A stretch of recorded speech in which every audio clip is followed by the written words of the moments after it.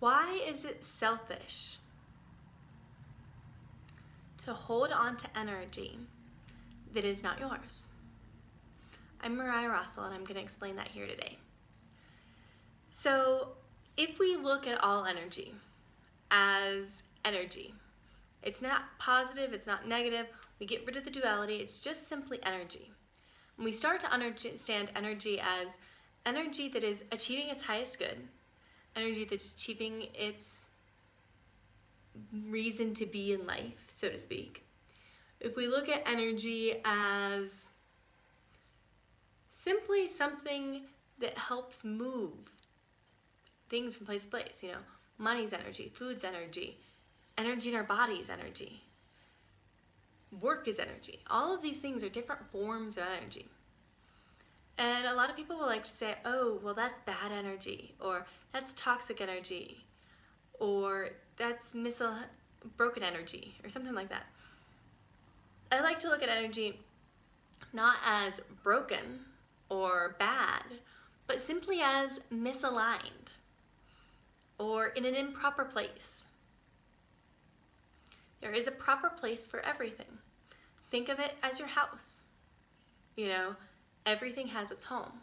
A mess happens when things aren't in their home. When there are cups all over the counter, the cups aren't bad. The cups are just not where they need to be, which is either in the dishwasher or ideally in the cupboard, right? So that's what we're doing energetically as well. We're just putting things back to where they go and not judging them for being where they are. And a lot of times we want to hold on to energy. And we do this subconsciously, but we hold on to guilt, we hold on to shame, we hold on to anger and fear and all of these different things. And we just hold on to them tight. And partially it's because they've been in us for so long that we don't know what to do without them. They've been in us so long that we're afraid of what life will look like without them, because we've learned the coping mechanisms to live with these specific energies in our field. And so we know what it feels like with these energies in our field, but we don't know what it feels like to have other energies in our field or not to have these energies in our field. And so that's scary. It's more scary to know we don't know how to cope without these than to continue to live with them, because we've at least learned how to cope with them. And so we hold on to them.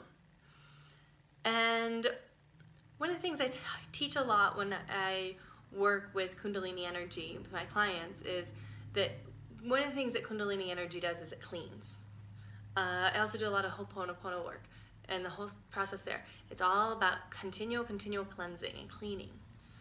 And how do we, in Kundalini, get the energy to go from the root of the earth through all of our chakras out the crown of our head?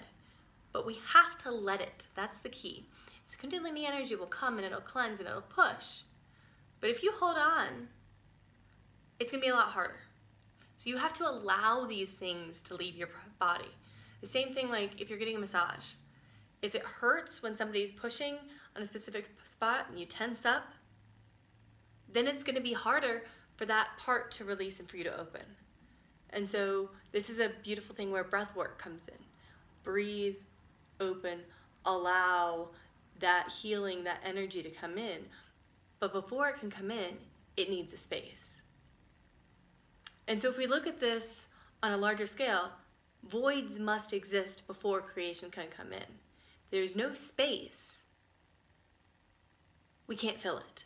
This is why meditation is so important.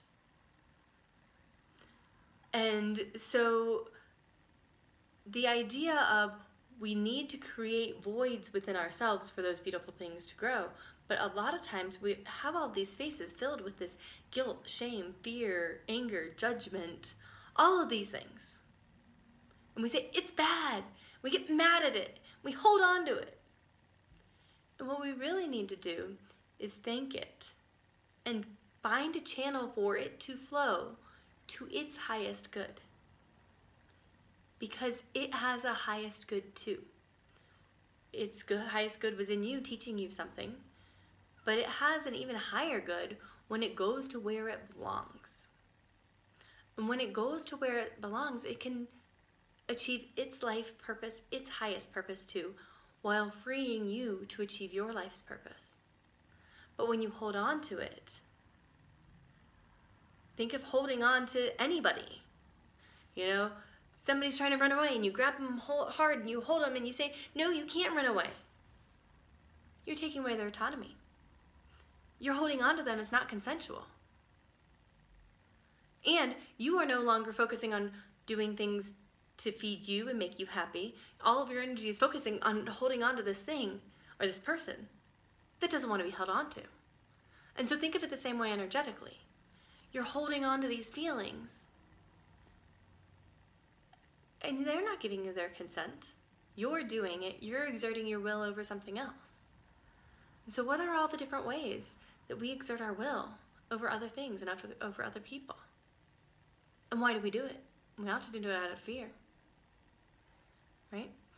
And how are you energetically consumed by holding on to these things rather than understanding that slowly, the more you love it, the more you love yourself, the more you cleanse, the more you clear, less you will lessen your grip and slowly allow it to go.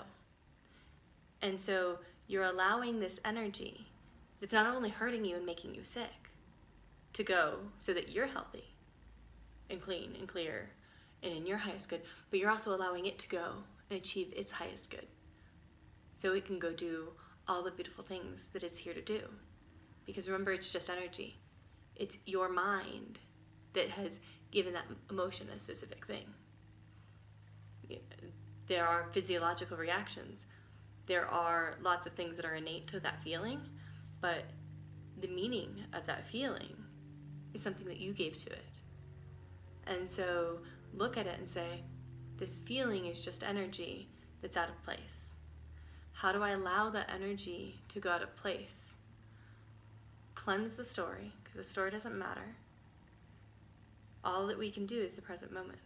So how do we tap into that present moment really deeply and say, this is energy that does not feel in alignment here anymore.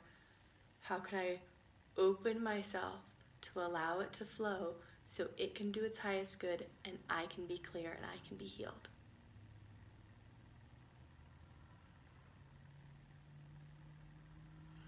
So continue practicing this. Just how do you keep cleansing and opening and allowing and becoming more and more porous to all of these feelings, allowing them to come into you if you so desire, but feel like a sieve as they come through. They come in, but they go through, and we don't hold on.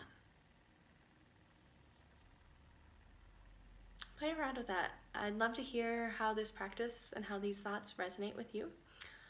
Please let me know in the comments. And if this video is useful for you, please like, comment, and share. And have a great day. Bye-bye.